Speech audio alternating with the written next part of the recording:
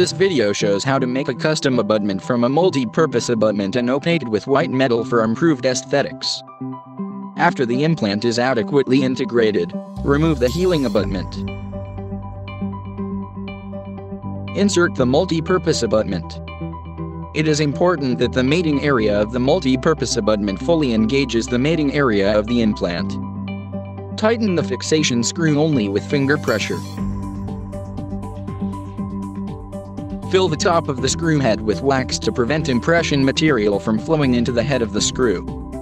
Inject medium body impression material around the multi-purpose abutment. Then inject medium body impression material into an impression tray. Take an impression.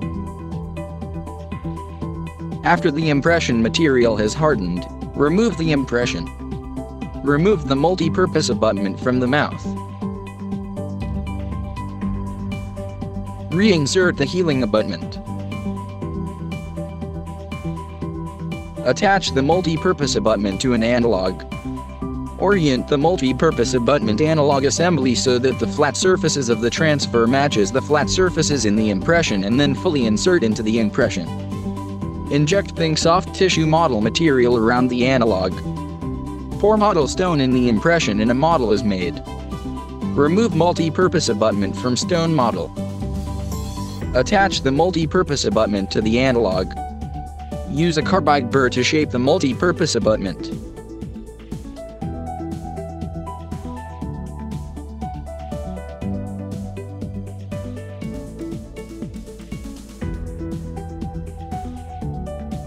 Place the abutment into the stone model to verify the fit.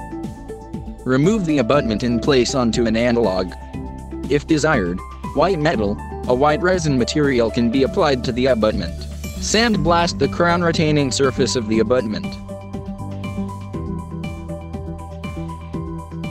Apply 2 layers of primer agent to the abutment.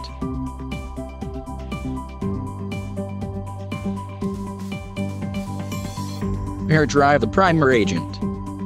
The surface will not be completely dry and will stay slightly sticky. Apply a thin layer of white metal opaquer to the abutment. Apply white metal opaquer only on areas that will be covered by the crown. Light cure the white metal opaquer.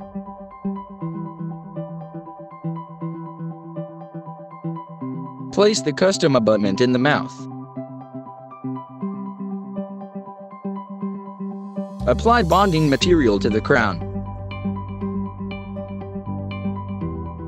Bond the crown to the abutment and remove excess bonding material.